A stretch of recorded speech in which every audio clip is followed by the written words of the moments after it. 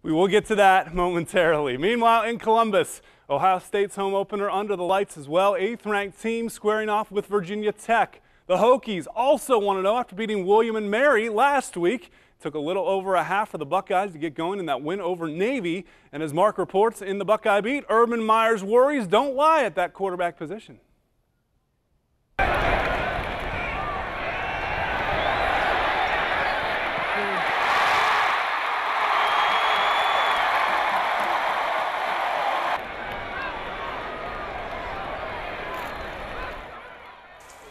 Concern number one is offensive line. We're facing a very, could be, trying to think the rest of our opponents, this will be one of the top one or two defensive lines we'll face all year. Our offensive line did not play like an Ohio State offensive line. The standard was set many, many years ago. I think Coach Warner the last 2 years really added to the reputation of Ohio State offensive line. We did not play like that. The second half we played pretty good, but pretty good's not what we expect. You play pretty good this week, you won't win that game. So we have to get much better fast in the offensive line. There are also lingering concerns over the OSU pass defense after not being tested against Navy. I mean, you can almost say you're never where you want to be, and you just got to keep setting the bar higher. But I think that our defense has developed pretty well.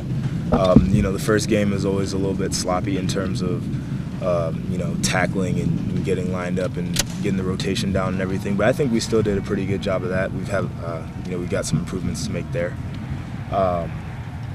But we just got to keep going, and I think the one thing that we're doing better right now than we've done in the past is learning the game plan really well and being able to recognize formations and personnel groupings and then being able to take that and play fast. Meyer has made no secret the importance he places on special teams, raving this week about Rod Smith's blocking on a punt. It's an appreciation that began when Bob Davie put Meyer in charge of the Notre Dame special teams 15 years ago. I was the receiver coach, and Bob Davie came walking in and said, "You're the special teams coordinator." And I said, "I don't want to be the special." I didn't really say it like that because he said, "You're out." But he was one of the guys I went because he's, you know, Beamer ball was something that's been around for a long time, and I'd like to think we've patterned ourselves ever since that was in 1999 or something like that, 98. When he said that, that's when my appreciation for special teams. And then I see what Virginia Tech did for so many years. I studied him in person and I studied him afar ever since. And he set a standard for it. He'll go down as, you know, how they won games. First of all, he's a classy guy that does things the right way. But second of all, his style of play is so unique for many, many years. Obviously, he's a legend. The primetime start also gives the players plenty of time to wait. Yeah, it's a long day. You know, a lot of walkthroughs, and you get a little nap time, and the anticipation, it's, you know, it's a lot. But, you know, it's all worth it when 8 o'clock comes around.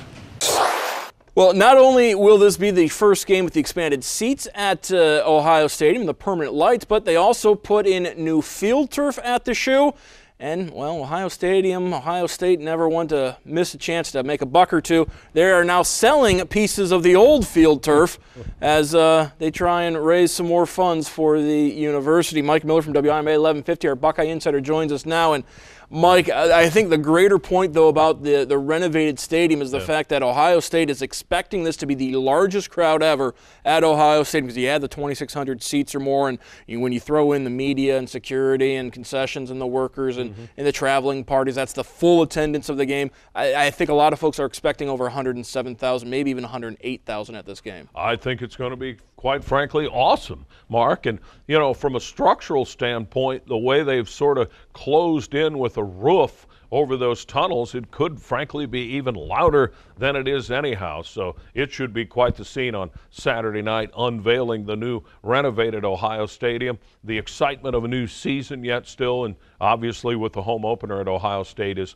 nothing but excitement. So it's going to be a special night, and certainly the hope is the football team will come through. Virginia Tech, Ohio State, first time they've ever faced against each other.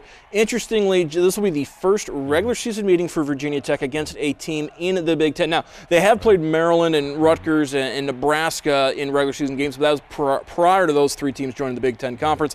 They've played two Big Ten teams in bowl games. They beat Indiana back in 1992, lost to Michigan in the 2012 Sugar Bowl, which was the last time Virginia Tech had a 10-win season. Yeah, that's a little surprising to me, their lack of historical rapport with the Big Ten, although the Big Ten and ACC hasn't been that connected necessarily in football. You mentioned a couple of the bowl matchups, but I think it's great. I mean, Virginia Tech and their tremendous coach, Frank Beamer, has been successful for 25 years plus, and for them to match up with Ohio State is tailor-made. It's a classic college football non-conference showdown for September. I don't think you could have had a much better opponent for the Buckeyes. Some would argue they would like to see an SEC team come in there, but that's just probably not going to happen.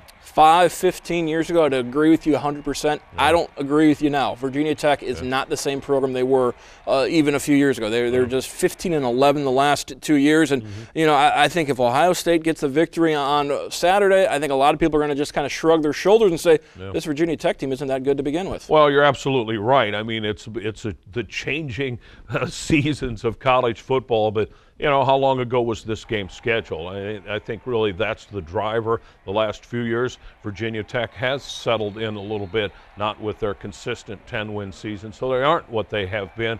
But that's all part of the scheduling fluke. That was true with Cal for a couple of years for the Buckeyes back-to-back, and it's been true with others. But I think still with Coach Beamer and the respect that Virginia Tech has developed with their success, it's a good, really an excellent opponent for Ohio State in the context of the Buckeye football season. But there's no question in terms of the Nationals, it might be quite typical. Well, Ohio State just beat somebody, but they probably weren't that good anyhow. We might be facing that.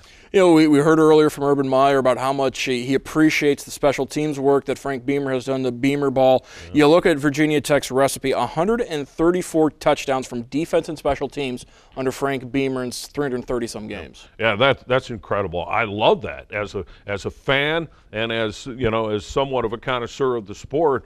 That's really the ultimate. That's the sort of program success coaching style, understanding nuances of the opposition and taking advantage of it. That's the ultimate tribute to a coach and a program, forcing turnovers and taking advantage. And we certainly saw in the Ohio State victory over Navy how much a momentum swing it can be when the defense comes up with 6 points, as Darren Lee did with the fumble return for the touchdown in the third quarter. Your prediction for Saturday night's game? Well, I've got high hope for the Buckeyes, the home opener. I think this is a situation where the home field's going to be huge. It's going to really energize this Ohio State football team. I think the defensive line for the Buckeyes, is, even without Noah Spence, is going to really come to the fore and be a factor against a young Virginia Tech team that's going to overwhelm, I think, Virginia Tech's offense. It's going to allow the defense to sit a lot, and I expect more out of the Ohio State offense. You add it all up, and I see a big night for the Buckeyes. They'll way cover the spread. I'm looking at something like 38-13 Ohio State. And the Buckeyes did fall in the polls this week. They remain in the top 10, and Virginia Tech doesn't have a victory over a top 10 opponent since 2009. They've dropped 3 in a row against the top 10. Andy, back to you.